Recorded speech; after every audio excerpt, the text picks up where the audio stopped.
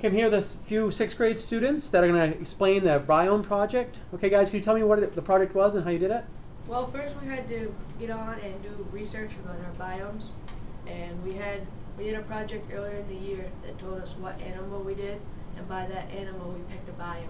Then we had to get on to our Google site, and under our 6th grade science page we had to make an extended page for the biome projects individually, and on there is where we inserted all of our videos, and then after that we had to make a slideshow of pictures and animals and plants that are in our biomes, and we had to insert that onto our site too. So what was the first thing you did? We had to make the diorama. Okay, and what diorama did you make? Citrus forest. Okay, and how'd you do it? What'd you do? Just make stuff. And then what'd you have to do with that? And then our teacher videotaped us, and then we put it on our site.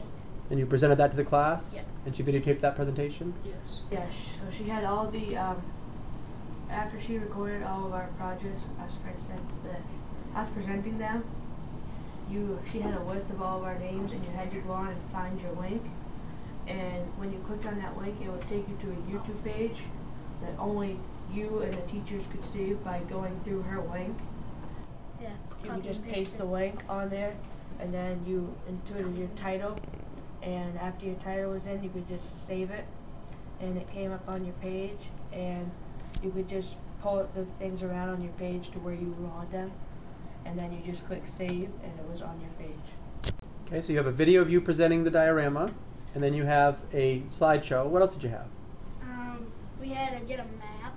Like, we just went to Google Maps, and then we found a place where your biome is, and then you just insert it to your site.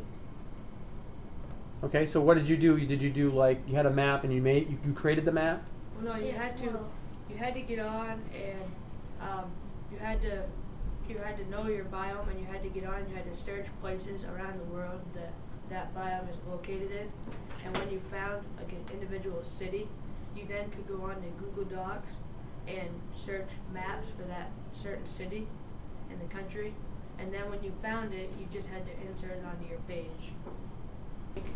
We had to get on our docs, and we had to open up a page and get onto like drawing tool, and on there you'd go and you'd search animals that were like in your food chain, and then you'd put them on that page, and then you'd draw arrows to what they ate, and then you'd have a next set of animals and you'd draw arrows to what they ate, and then you had to insert that onto your site for a food chain.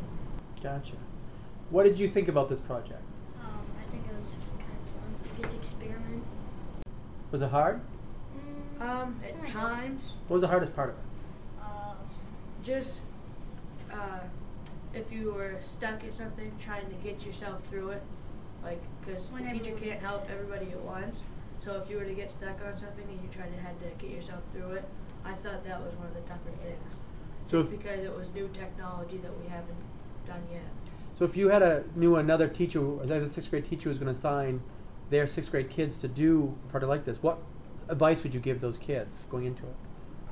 I'd tell them just to try to get through it, and to try to try everything and just experiment. It's not that hard once you know how to do it. So would you like to do it again if you had another assignment like this? I'd definitely do it again. Just a different biome. Different biome? Yeah. Oh,